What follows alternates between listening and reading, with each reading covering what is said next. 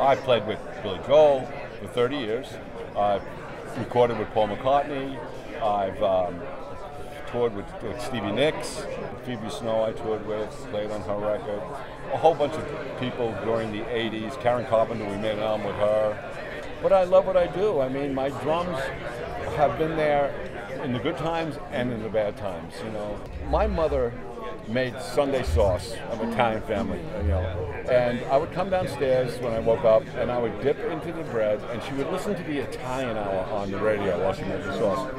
And I did not understand any Italian, so I didn't know what they were singing about.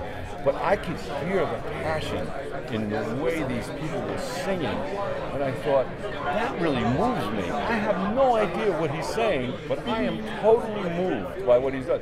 So I try to do that in my drumming.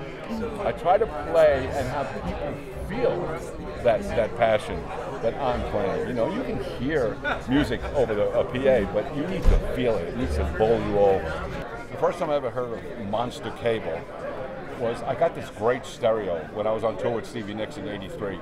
And they said to me, all right, in order to do this, to hook up these speakers, they were so big, they said, you have to get this Monster Cable. I had no idea what it was. And then when I saw it and used it, it was like, wow, this stuff is amazing. It's so together. It's not that stringy little crap that you can't splice and you can't like open it up. It's really a quality product.